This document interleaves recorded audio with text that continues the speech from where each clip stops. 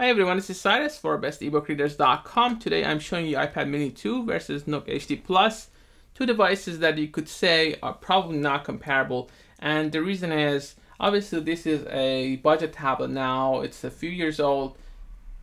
At the time we reviewed it, I said that among the devices that don't have a metal back, this one actually had the best one because it doesn't really feel cheap. It feels like a premium tablet, and I thought at the time that they could have done much more with this tablet, but since then we know that Barnes & Noble, they've been a mess, and let's just not go there. I mean, they're talking about bringing new tablets or not.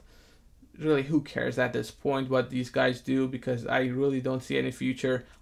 If they surprise us and come up with an iPad killer, then I'm ready to eat my words, but I don't think that's going to happen.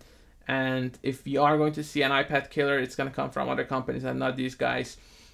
As far as the iPad mini goes, it could have had a better display. Still, it's a Retina display. The processor is awesome. It's a little bit underclocked in comparison to the iPad Air, and we showed it in another video.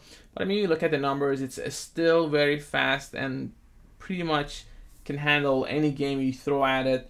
I really just, what I do is play with fractals and things like that, and it works just fine. But you obviously can do a lot of other things with it.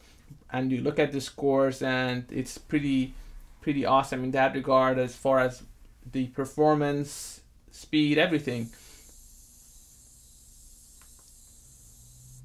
So what I can tell is, if you are picking a tablet and if you're making a case, as I've seen on some sites, on for instance CNET, I've seen for their iPad 2 review, iPad mini 2 review, some people are saying that, oh, the Nook HD Plus is a great device for $149.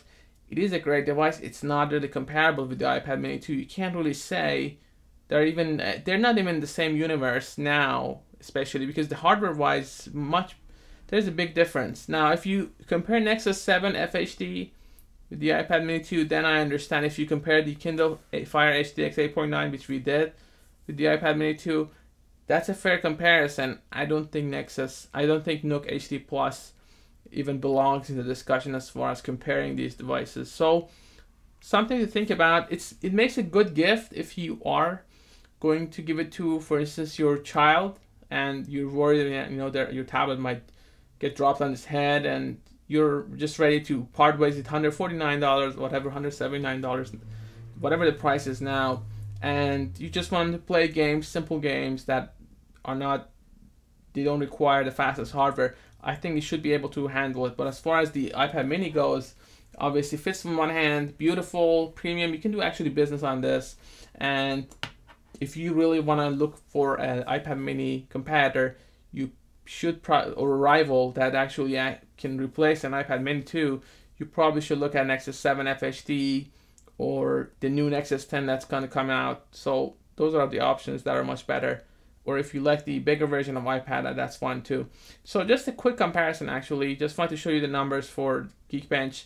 But really, you can't really compare these two devices. One of them is very affordable, but it's not a powerhouse. The other one has faster processor, better display, and a lot going for it. Thanks again for watching. For more information, please go to bestebookreaders.com. Thanks again, guys.